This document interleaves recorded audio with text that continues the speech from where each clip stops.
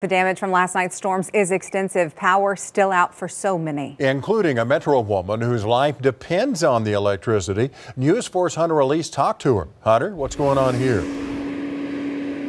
Kevin and Adria, that's exactly right. Now, I want to show you these first. This is right outside of our station, actually. You can see a lot of power crews working. Now, some of these power lines were toppled sideways earlier. We saw damage across the metro, including that woman in downtown OKC. She had a tree fall on top of her house, that electricity box out, and now she's worried.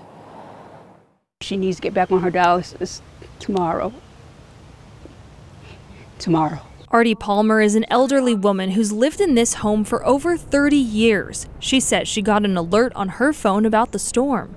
Shortly after that, I heard a crash. It happened real fast. This is the tree that broke and crashed onto her roof. The sound of this tree. Like a car hitting a house. But the tree didn't just land on the roof. It made this hole. Then all of a sudden I heard water pouring, and it was pouring in the back bedroom. As an elderly woman who's on dialysis, there wasn't much she could do until her caretaker came by Wednesday morning. But before I even went into the house, I came into the backyard and I looked and I saw the tree.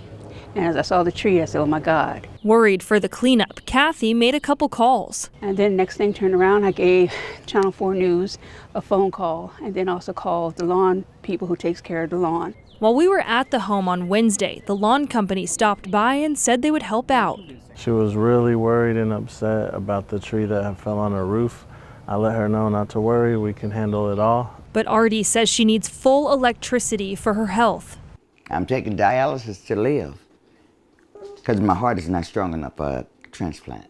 She's on it 5 days a week. She's very ill. Leaving Artie and Kathy hoping for a miracle. Help is on the way. My help is on the way.